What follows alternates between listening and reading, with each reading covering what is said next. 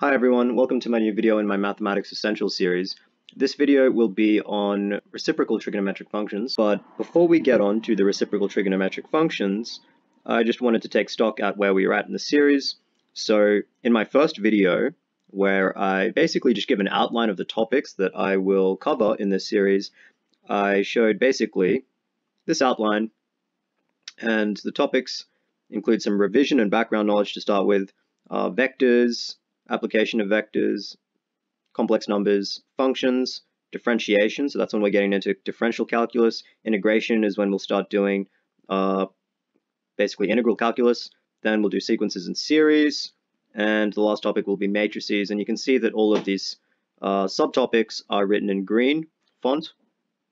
Okay, where are we in the series?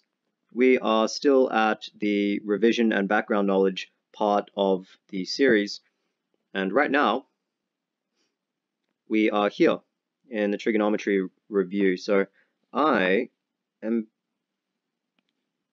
basically taking all of these topics here to be revision. So I'm assuming that they are revision for you, but I'm still doing them in such a way that someone entirely unfamiliar with these topics can follow along. Okay, that's my aim. Okay, so let's get on to the actual topic of this video.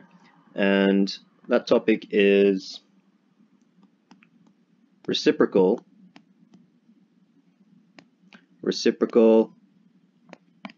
trigonometric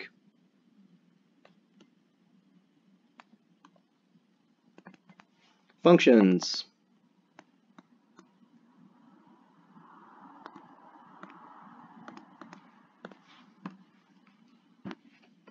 Okay, well, if you've been following along with the video series, you'll definitely know what a trigonometric function is, which means that so long as you understand what reciprocal means in the mathematical context, you will understand what reciprocal trigonometric functions are. Okay, so we have our basic trigonometric functions. We have sine of theta. I don't know what happened to my pen size there. My pencil size. Oh, says it's the same size. Let's try again. There we go. So we have sine of theta, okay, cosine of theta, and tan of theta. Okay, now those are our three basic trigonometric functions. What's a reciprocal? Okay, well, a reciprocal is if we have some variable x, okay, or maybe we have some fixed constant a. The reciprocal of x, okay, so I'll say for x, the reciprocal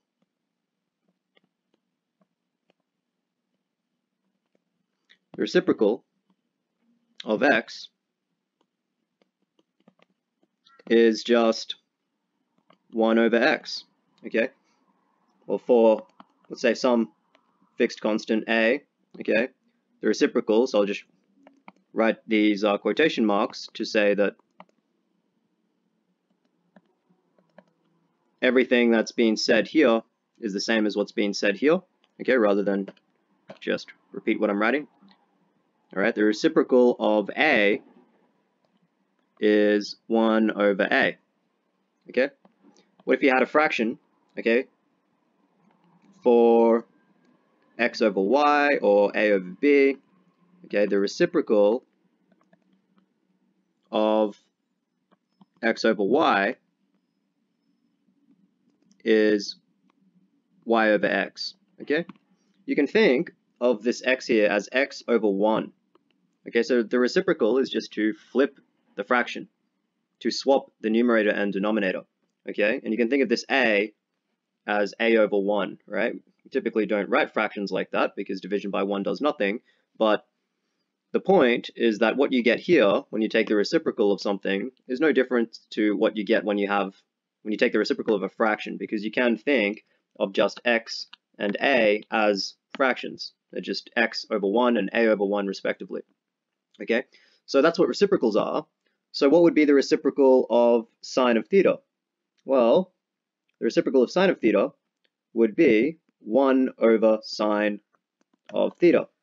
The reciprocal of the cosine of theta would be 1 over the cosine of theta, and the reciprocal of the tangent of theta would be 1 over the tangent of theta. Okay? Now remember, tan of theta is equal to the sine of theta over the cosine of theta. Okay? So really, this here, okay, 1 over tan of theta, or the reciprocal of tan of theta, would be equal to 1 over the sine of theta over the cosine of theta. Okay? Now, division by a fraction is the same as multiplication by the reciprocal. So in other words, dividing the numerator by the fraction, okay, would be the same as taking the reciprocal of this fraction, and rather than dividing by this fraction, taking its reciprocal and multiplying it by the numerator. So in other words, this would be the same as 1 times the reciprocal of sine of theta over the cosine of theta, which would just be the cosine of theta over the sine of theta, and that would just equal, because we're just multiplying it by 1, the cosine of theta over the sine of theta. So you can see that 1 over tan just equals cosine over sine. And from tan of theta equal to the sine of theta over the cosine of theta, you can see that this reciprocal of tan really is the reciprocal, okay? Because tan is sine theta over cosine of theta, so we would expect the reciprocal to be cosine of theta over sine of theta, okay? So, it turns out that these reciprocal trigonometric functions have their own names. So whenever you see in mathematics an equal sign, but with a colon in front of it, okay, often they don't write the colon, but this is what it means if the colon is present, okay. This equal sign with a colon means, you can think of it as, you can read it this way, is defined as, okay, or is equal to by definition, okay. All right. For instance, if you take 2 plus 2 equal to 4, all right, well, the definition of 4 is not 2 plus 2. That just happens to be what 2 plus 2 equals, okay, but that's not what the definition of 4 would be, okay. If you want like a precise and rigorous definition for the natural number 4, you have to do some axiomatic set theory, excuse me, okay. But when we say things like, you know, sine of theta equals the opposite side of a right angle triangle, the opposite side to our angle theta over the hypotenuse, okay, see, this is by definition. This is by definition of our right angle triangle definitions of our 3 basic trigonometric functions, so we would be justified in putting that colon there to say is defined as, okay. So what I'm about to write next to these reciprocal trigonometric functions is equality by definition, okay. It's not by computation, it's by definition. Okay, so 1 over the sine of theta is defined to be, I'll write the whole word first, okay, all right, cosecant, okay, cosecant of theta, okay, just like when we have cos, all right, well, the full word is cosine, but we often just say cos because that's how we abbreviate it in mathematical notation, okay, all right, the full word for the reciprocal of sine of theta, so the word for this is cosecant. That's the reciprocal of sine, okay? Now, the mathematical notation varies. There are really 2 notations. One is this, cosec of theta, okay? So you will see that in some textbooks, all right? And other textbooks write this, CSC. For cosecant of theta, often we say cosec of theta for short, okay? I'm going to stick with this notation because it's shorter. It's more compact, and mathematicians are lazy. If they can pack more information into a smaller amount of variables, they will. Okay, so I'm going to follow the habits of laziness that seem to be ubiquitous amongst mathematicians and write CSC for the cosecant of theta.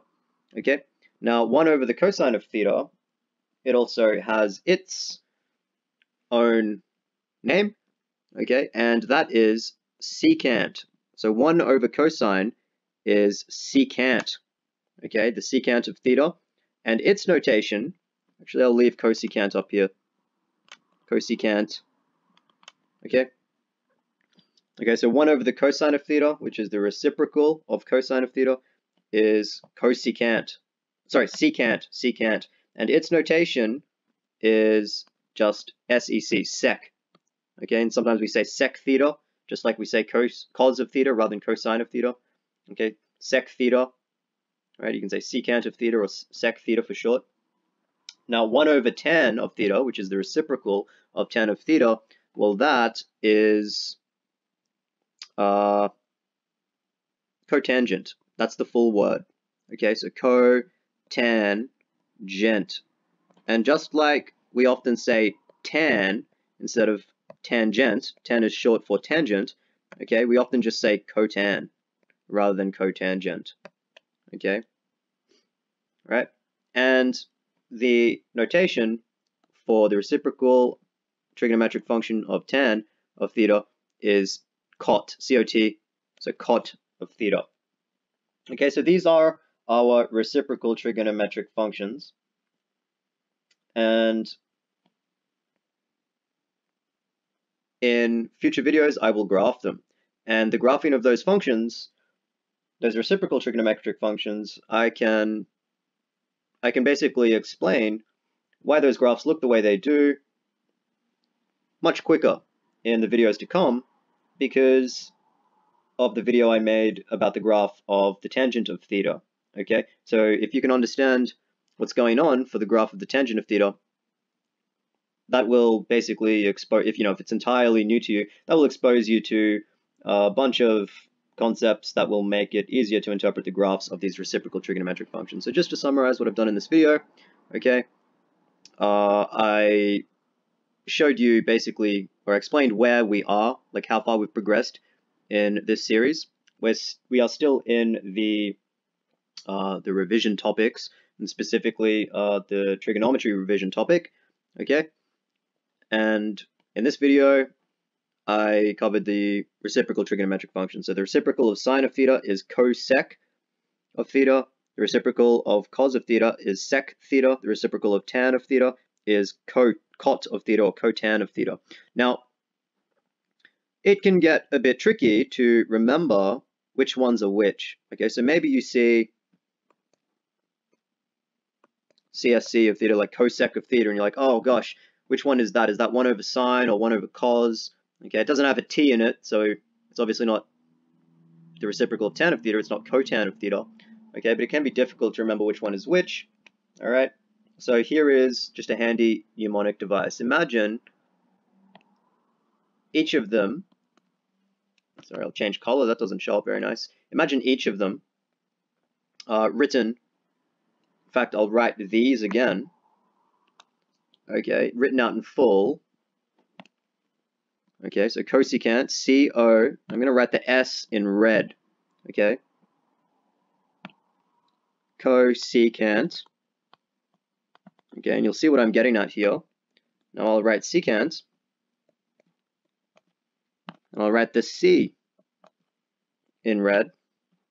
Secant. This is like a handy way to remember which one is which. And then for cotangent, C-O, and I'll write the T in red. Cotangent.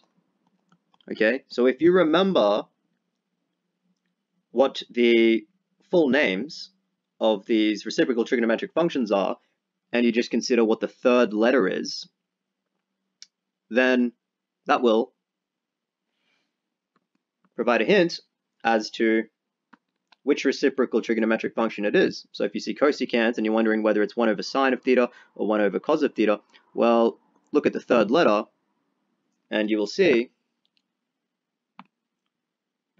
that since the third letter is an S, okay, we're dealing with 1 over the sine of theta. Okay? When you look at cosecant, and you see that the third letter is a C, that will remind you that the secant function is 1 over cos, 1 over cosine. And when you look at cotangent, I think this one should be straightforward enough because it has the word tangent in it, but the pattern still holds. The third letter indicates that we are talking about the reciprocal trigonometric function for tan of theta, which is cotangent. Okay? So don't do this. Don't look at the abbreviated notation, the mathematical notation, all right, to try and remind yourself, because that will lead you astray, because you will see that the third letter for the notation for cosecant is a C, all right, and that might make you think that you're talking about 1 over cos, but you're not, you're talking about 1 over sine, okay? So always go with the full names if you want to employ this helpful trick to remember which reciprocal trigonometric functions correspond to which trigonometric function. Okay, so that's about it for now. In the next video, I think what I'll do is I will graph this function. I will graph cosec of theta. Okay, so if you found this video helpful, feel free to give it a like, share it with your friends if you wish, and if you would like a notification when I upload a new video, subscribe to my channel. Until next time, bye for now.